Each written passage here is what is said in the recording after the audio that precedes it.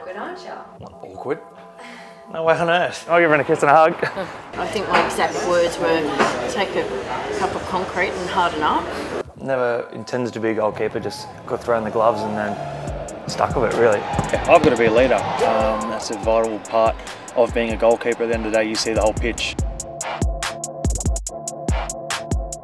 I never started as a goalkeeper. I only started goalkeeping when I was 10. So I was a striker. I was actually doing all right as a striker, to be honest. 8 Weet-Bix on game day, mate. I got thrown into a futsal grand final and they said, oh, you're in goals. So it's like one of those rotation systems and I played well. And then we had Sutherland Sharks trials were coming up and my mate was going down. He's like, oh, come down, just throw the gloves on and see if you make it. And then somehow made the team. I don't know how, after playing like a couple of futsal games in goal, and then made the team, and then yeah, kind of went from there. But you went to Spurs quite soon after that. Yeah, 4 years after. Yeah, so I went there when I was 14. It was hard. I'd be lying if I said it was easy. I remember saying to Mum, so Mum flew over with me just to settle me in for the first week, and then she left, and then when she left it was, okay, I've got to do this by myself now, and I was saying, just get me home, like I want to play National Youth League, like just, I don't want to be here, it's too hard. And it was, yeah, peak. Freezing, it was cold, it was wet, it was windy, it was miserable. I had to find my feet pretty quick because it's that saying, you either sink or you swim. So I had to swim and had to get through the tough times to, you know, eventually progress through. But yeah, this is Alexis. She's a new Melbourneian. Yep. So yeah, only moved six months ago.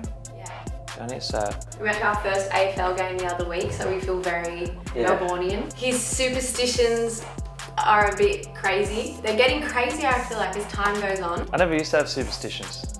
Never used to have them. And then, well, I ate 2 bars of chocolate a night before. It's super weird. Well, before my debut, me and Denny went to the shops and we just bought some chocolate just to snack on in the room, and then obviously played well, and then it's just kind of stuck. And now I've got to have 2 bars of chocolate before each game. On home games, I've got to eat the same pasta. But I think next season she wants me to change it because she's not too happy. Yeah. It's not too bad, but then like weeks like this, we had it last night, and then we got a game on Sunday, so I got to have it on Saturday night. And then I think Wednesday again for Thursday's game. So there's these quick turnarounds at home. I mean, I don't mind it, but it's just this one. Oh, that again, that again. Hey, Mum. Hey, Tommy. This is the granddad. So I remember my husband ringing and saying, are we doing the right thing? Tom won't even sleep over at his grandparents' house. He hates sleepovers, and we're going to leave him on the other side of the world. You know, you just risk it. You do. It's tough. I just said you've got to give it a good go. I said you worked so hard to do it. I think my exact words were, take a cup of concrete and harden up. Like really, it was like that. I knew that you'd been training 5 days a week at home. 5:30 every morning, we'd be up at the park kicking the ball with his wrong foot against a wall that we could find, you know. I always know there's going to be traffic, and yeah, I'm one of the first ones there just to be safe, just to give myself a bit of time. But yeah, I stress about that. I can't be late. I have to be on time, or I've got to be at least half an hour early. I reckon they'll throw me off the whole game if I was late. So I'll come by myself nowadays, but I don't mind. I put my playlist in listen to my guy Connor. So yeah, he's another up-and-coming DJs from my era as well. So listen to a bit of him, and then yeah, that takes me to the stadium, and then get rocking. Buzzy, what's happening, Buzz? Buzzy. I'm just doing an Amazon documentary. What are you doing? Amazon documentary. What about? All or Nothing with Tom Glover. Oh yeah. You've always got to stay concentrated and. But no, you can't switch off, which is, oh God, I'm going to cost some stick here. Des? How are you, mate? You good? Have the meeting now, and then we've, what's it called? Get ready again after, and then go to the warm-up. The tactical master plan you're about to find out? Yeah, mate. So we've been doing the training all week, so just what are you doing?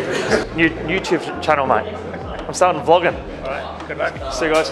I'm pretty cruisy. I don't really have any routines. There's always music playing, so I just kind of listen to the music, talk to the boys, even just general chat. Doesn't even need about the game. Yeah, for me, it's just cruisy and then have our meeting and then get ready to go out and then, yeah, do the warm-up. Good, mate. Ready to go. Archie. Alright, brother, you good? That's all right. Yeah, ready to go, mate. How's the warm-up? Yeah, good, really good. Feeling good, feeling sharp. So, lead that into the game now. You know, the best team's going to win at the end of the day, and if we do our job defensively, then you know we won't have any problems. I get maybe nerves when I get into the game, but once I put my gloves on and warm up, I'm fine.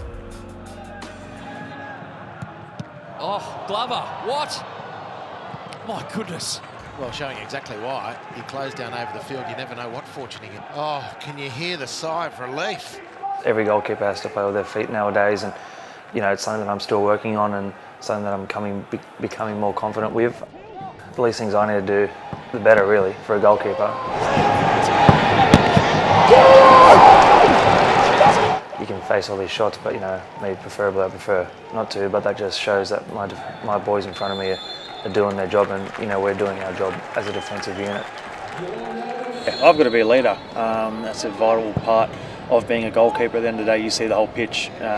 You know, especially talking to night defenders and midfielders, left shoulder, right shoulder. All those are very important because you know that could be the difference at the end of the day. And you know, if me and my backline are in sync, you know, it makes my job a lot easier.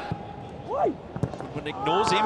Yankee with a little touch. Halloran with the chance. More than a chance. Adelaide are right back in it. What a start to the second half for the away side. Tommy Glover at full stretch, but deflects it only into the path of Ben Halloran, who's been very dangerous tonight. He finds the back of the net and makes it game on.